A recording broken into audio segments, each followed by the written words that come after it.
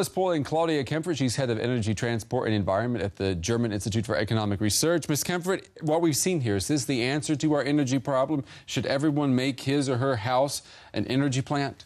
Well, it's one of the answers. It's especially efficient to produce electricity and heat in combination. And for this, I think it's a good opportunity to save energy and really to be independent from energy input. You say that every German needs to spend about 130 euros a year to become CO2 neutral. Where does that money need to be spent? Well, this is the price on the stock exchange. It's 13 euro per ton of CO2, and you can donate this money, especially in climate protection projects in developing countries, for example. Is that more of a PR tactic to get people interested in reducing CO2 emissions? No, it's more than this, because on a global perspective, it doesn't matter where you reduce emissions. It matters that you reduce emissions, and for this it's okay just to donate some money in climate protection policies. All right, let's take a look at what the world's biggest economies are doing right now to go green. We've got a graphic we'd like to show you here, and you can see China, South Korea, the United States, Germany.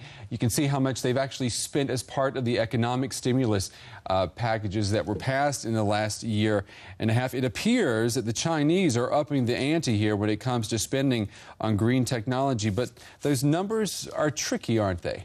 Well, they spend a lot of money, that's for sure. However, you have to see that they also spend in infrastructure investments, for example, like energy or rail infrastructure, and this is something which we don't need to spend anymore. There is criticism here in Germany that the government here is pushing for growth in industries that produce too much CO2. Are we pushing the wrong areas of growth? No, not really. However, in the automobile industry, of course, we could do more.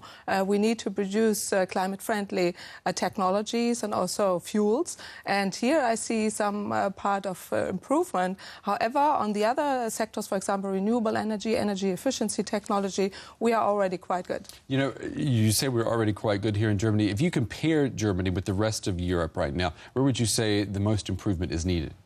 The most improvement is needed in the mobility sector, for sure, because we need alternative fuels, we need climate protection technologies, and here the car manufacturers always try to avoid this. However, right now it's time to do the right things. Okay. Claudia Kemfert, thank you very much. Stay with us. We're going to be talking with you again in a couple of minutes.